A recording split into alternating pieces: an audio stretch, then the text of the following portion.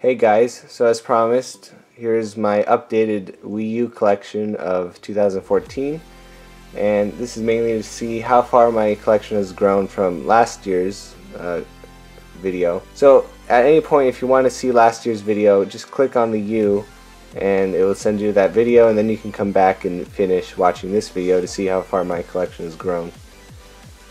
So the Wii U has had a great year, not only because of its stellar first-party lineup games, but as well as its consistency in providing fans what they want. So my Wii U collection has grown a lot from the past year, from 13 games to about 30. Because I have a lot of Wii U games, I haven't been able to play all of them. Some of them I just got for Christmas today, which is when I'm filming. So without further ado, I might as well show off my collection in alphabetical order. So the first game I have is Assassin's Creed 3. I remember last year I said I wasn't really a big fan of this game just because it was pretty boring. The mission structures weren't that unique.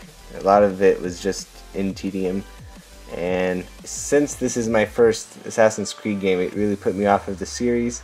But that didn't prevent me from purchasing Assassin's Creed 4 just because there's so much hype surrounding this game and people saying this is way better than Assassin's Creed 3.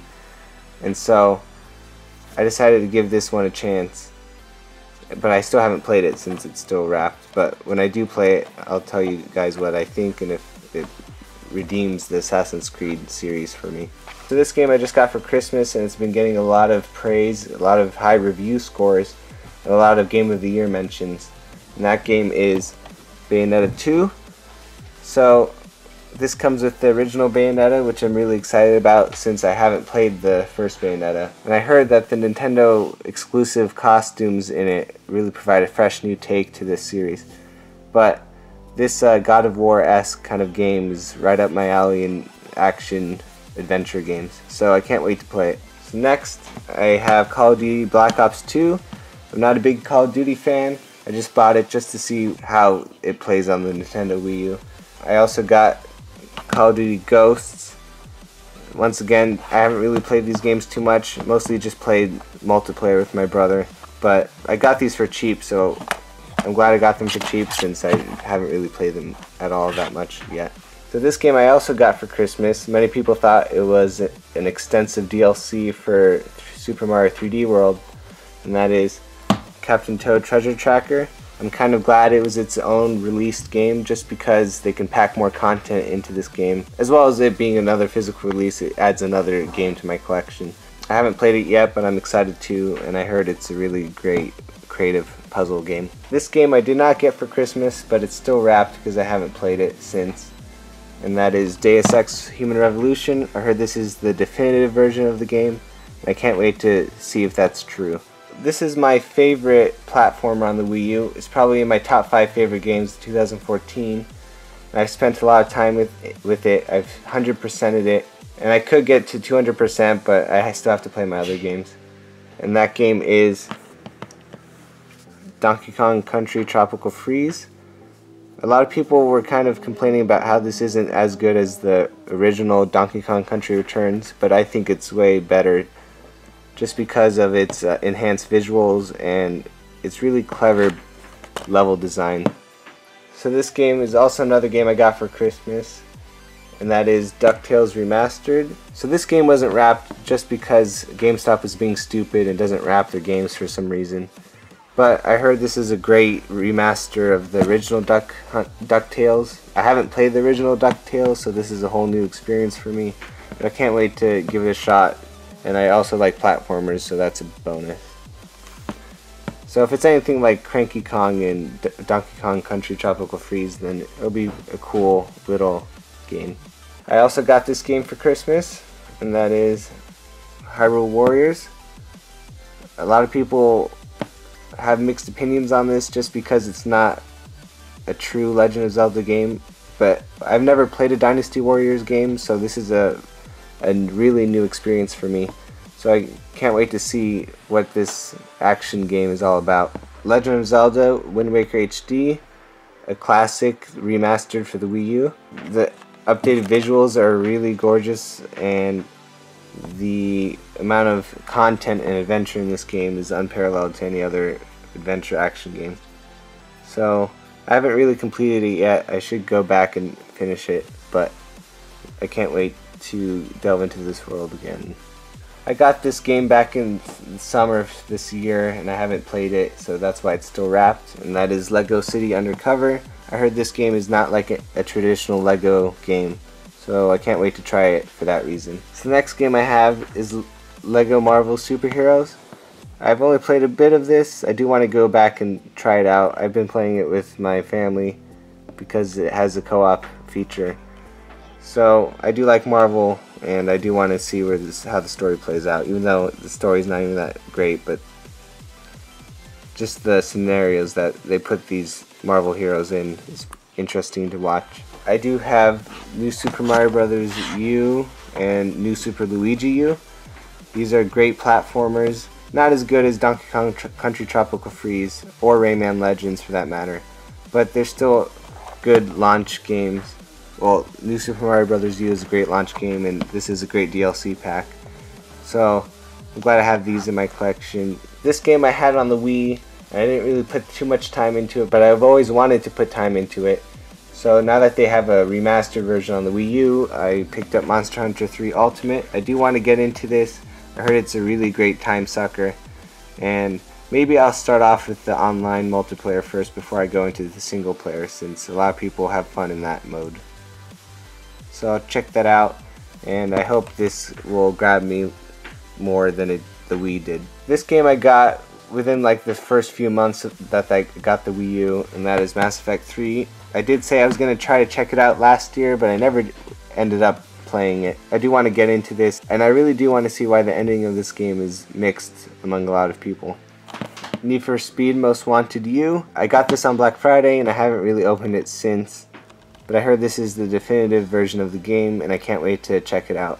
So speaking of racing games, I have Mario Kart 8, probably one of the best Mario Kart games in the series. I've spent a lot of hours into this, not only in the local multiplayer but also in the online. The DLC that came out recently is one of the best downloadable add-ons to any game, I think, and a great value. I do want to check out the Amiibo features and maybe play with some more of this. So Nintendo Land, I got this with the launch of the console, and it's a great party game, great game to show off the Wii U's capabilities, and I think a lot of people won't like this if it's just them playing it, but since I have a family who enjoys video games, it's fun to play it with others. So a great game, and I had a great time with it. I have Ninja Gaiden 3 Razor's Edge. It's still sealed. I got this for cheap, like at Best Buy for $7, and I heard this is the definitive version of it, so I want to give it a shot. So this next game, I have no clue why I got it, but it was pretty cheap on Amazon, so why not? And that was Pac-Man and the Ghostly Adventures. I heard it's mediocre at best, but maybe when I have relatives who are younger, they enjoy this, so they can play it. So this is probably the second best platformer on the Wii U, and that is Rayman Legends. This has great multiplayer features, up to 5 players, 1 player controlling the gamepad and the other 4 playing on the TV. It has great level design, great art style, and even though it was delayed for about 6 months, I think they added a lot more content than if they released it earlier. It is a bummer that it did release later, but still a great game nonetheless. So I haven't really put in any time into these two games, Scribblenauts Unlimited and Scribblenauts Unmasked. Unmasked is still wrapped, but I have played a little bit of Scribblenauts Unlimited. It's like any other Scribblenauts game, so I can't wait to try to figure out what I can create with my words and stuff. Can't wait to get into these games and see where it takes me.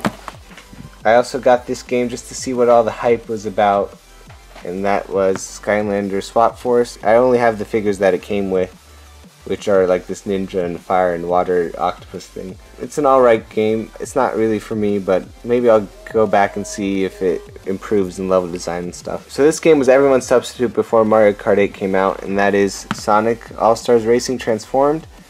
I didn't really put too much time into this, but I do recognize that it's a great racing game, and I should try to check this out some more, play the single player a bit more, play multiplayer.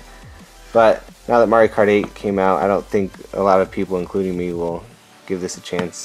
So this next game I got on Black Friday, and that is Sonic Lost World Deadly 6 Bonus Edition. I really got to figure out how to get these controls down since I'm not really good at this game. If the controls are as clunky as I played in, then I recognize why there's so many mixed opinions on this. But if I do get the hang of it, I will probably like it, because the level design, while it is reminiscent of Mario Galaxy, it has some kind of creativity to it. So this game was a multi-plat game that I really enjoyed, and that is Tom Clancy's Splinter Cell Blacklist. This is one of the better third-party Wii U games out right now. I don't know if I would go so far to say this is the definitive version, just because it lacks local co-op missions and stuff, which I was kind of hoping for. And it does have some stripped down missions and stuff because it's on the Wii U, which sucks. But what is there is really great, and I think the stealth mechanics and stuff combined with the Wii U gamepad's capabilities really offers a great personalized stealth game, which I don't think any other console can offer, so I do appreciate it for that. The next game I have came out around the same time last year, and that is Super Mario 3D World, one of the best Mario 3D platformers. I still like Mario Galaxy series a bit more than this, but this is a great contender. I played through this game 2 times, one with my family, one by myself. I've gone through the secret world, but I haven't gotten all the green stars and stamps and gold flags yet. So this game is the last game I got for Christmas. I did show it off on my last pickups video, and that is Super Smash Bros. For Wii U. I'm playing this the most right now, about 10 hours so far since I got it. I did buy 3 amiibos with it, Zelda, Link, and Luigi. They're still in the packaging, not because I'm not using them right now, but because I cut the bottom of them and took out the metal strip and stuff. That way I can just preserve how awesome they look inside the packaging. This is by far the best Super Smash Bros. Game in the series, and even though I do have the Super Smash Bros. For the 3DS, I think this offers a lot of great new variety and stuff to really make this game a fresh new play. And speaking of games that were created by Bandai Namco, I do have Tekken Tag Tournament 2 Wii U Edition, a great fighting game.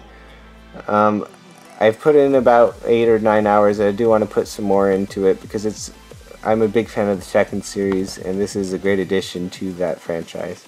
So I got this game for $30 with the Wii Remote Plus controller, and that is Wii Party U, a great party game. Like most minigame collections, it does get stale after a while, but for the time I had with it, it was great. The next game I have is The Wonderful 101. This is one of the best action games I've played on the Wii U.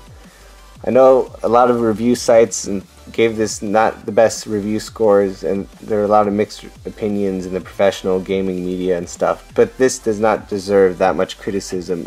The controls are really great once you get the hang of them. Of course, it has a really steep learning curve, but once you get past the curve, it was one of the best action games last year. And because this is created by Platinum Games, the same people who created Bayonetta 2, I can't wait to try out Bayonetta 2. So the last game I have is Zombie U. I have opened it, I have played it.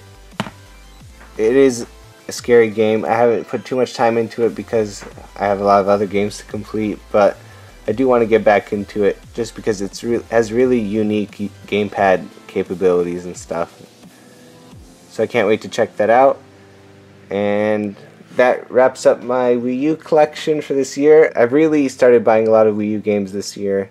And if there were any games that you didn't see that you thought, how could he not have it, then check out part 2 of this video where I go through all my Wii U virtual games, because some of those games might be the ones you're thinking of. Happy holidays to all, and be sure to check out my other video game collections, including the 3DS and the PS3. So take care. Bye bye.